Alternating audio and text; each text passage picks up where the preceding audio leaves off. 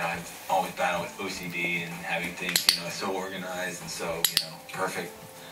I was a little disappointed because I didn't get the sauce. Freaking squab, man. So we've had squab here before with mixed results. How do you think these chefs did with it?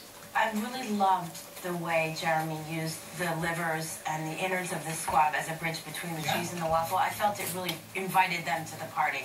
But I did feel like Jeremy's dish was so fragmented.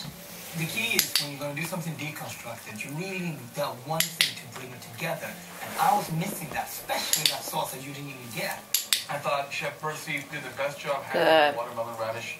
Without a doubt. The squab, unfortunately, I think her inexperience really showed. I think it was a struggle to get to Bartzy's squab. For me, Christian cooked the squab.